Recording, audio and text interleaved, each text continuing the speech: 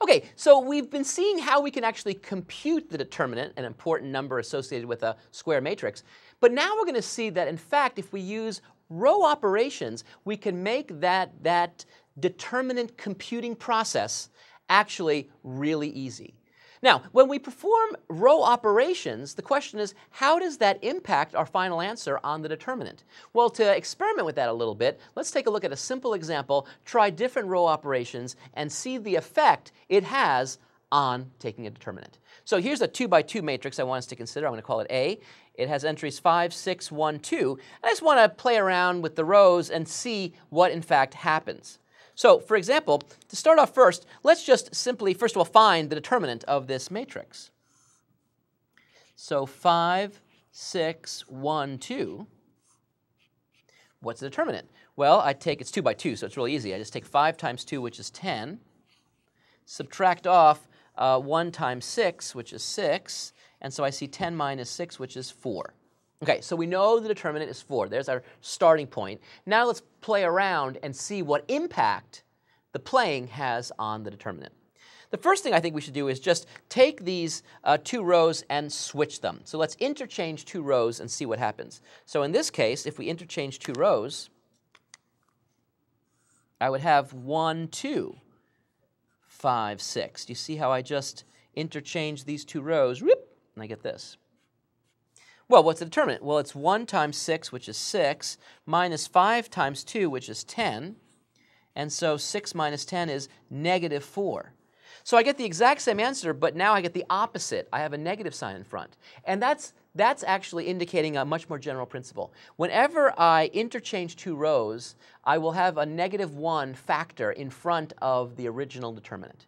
So if you flop or interchange 2 rows, that introduces a negative sign in front. Notice if I were to do it again, by the way, then I'd get back to the original matrix, and 2 negative signs would actually equal a positive sign. I get back to 4. So if I were to interchange twice, which would do nothing, I get back to the original answer. Check. Okay, well, let's try something different now. What if we take a row and multiply it through by a number? For example, let's take row 2 and multiply it through by the number 3. Just for instance. So I start with the original matrix. I do nothing in the first row, 5, 6. But now in row 2, I'm just going to multiply every entry by 3. So 1 times 3 is 3. 3 times 2 is 6. Okay. So nothing in the first row. Second row is multiplied by 3. What's the determinant here? Well, I see 5 times 6, which is 30, minus 6 times 3, which is 18. And what is 30 minus 18? Well, we see it is 12. Now, how does 12 relate to 4? Well, notice it's actually 3 times 4. And notice that's the exact same number that we multiplied that row by. So what's the impact? The impact is if we take any one row and multiply the entire row through by a particular constant, then that constant has got to be a multiple in the new determinant that we're computing. So take the old determinant, multiply it by 3, if you're going to look at the matrix formed by taking a row and multiplying it by 3. Cool. Let's try just for fun, one last example. What I want to do is I want to look at a combination of rows. So let's take row 1 and replace it by row 1 minus 5 times row 2. So I'm going to look at a linear combination of the rows, combine them, 5 times row 2, and I'm going to take row 1 and subtract off 5 times row 2, and I'm going to take that linear combination and place it into row 1. So in row 2, I'm not going to do anything. So I'm going to keep the 1 and the 2 here. But now in row 1, it's going to get a little bit funky. Because here's what I'm going to do. I'm going to multiply, I'm going to take this minus 5 times this. So 5 minus 5 times 1 is 5 minus 5 is 0. And here I'm going to take 6 minus 5 times 2. That's 6 minus 10, which is negative 4. So I have a totally new matrix here, which was formed by taking a linear combination of the rows and placing that in the in the first row. Now, what's the determinant? Well, this is actually really easy to do because I have a 0. We love zeros because this is going to be 0. 0 times 2 is 0 minus negative 4 times 1 is negative 4. And negative is a positive. This is just 4. I see that the determinant didn't change at all. So if I take a particular row and I replace it with itself plus or minus some other row, then in fact the determinant doesn't change. So I want to summarize these little examples by noticing that if I interchange two rows, then in fact the effect on the determinant is that the sign will change, and that's what we saw here. If instead I multiply a particular row by a constant, then in fact I take the determinant and multiply it by that same constant. And so there we have that. And then the last little example that we saw, which was the more elaborate one, I add a multiple of one row, or subtract a multiple of one row, to another row and place it in that other row, then in fact there's no change in the determinant as we've seen here. So you can see what happens if we perform row operations on a matrix and compute its determinant. And you have to kind of think about these things. These are a little bit tricky, but this example, I hope, illustrates the idea. Hey, wait, turn off the lights. Wait a second. Hey, I want to do another example. What are you going? Don't, please. I paid the electric bill. I want the lights on. OK, let's now take a look at an example where we can actually see this idea in action. Now, in a 3 by 3 matrix, finding the determinants there, that's pretty tricky business, unless we're lucky.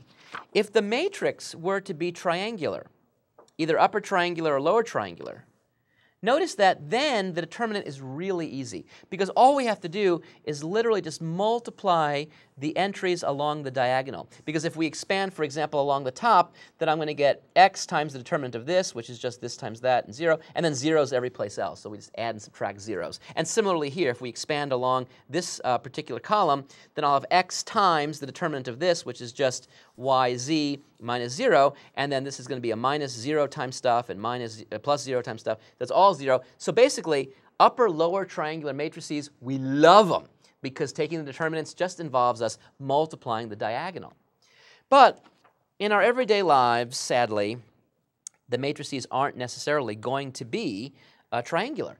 But we could use these row operations to massage this matrix into another matrix where we can find the determinant of that much easier. And as long as we keep track of any weird thing we do, we could actually produce the correct answer. So let's check this out for ourselves and hope to get it into one of these forms. So where do you begin? A journey to the determinant. OK. Well, I look at this, and I'll tell you what I see. So I'm just going to be honest with you. I said to myself, you know what? If I add these two rows, notice that this would give me a 2 minus 2 is 0, 3 minus 3 is 0. This is great. I can get a whole bunch of zeros there. So that's the first thing I'm going to do. So what I'm going to do is I'm going to find the determinant of this matrix,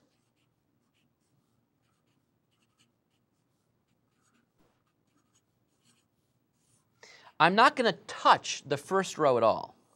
Can't touch this. No.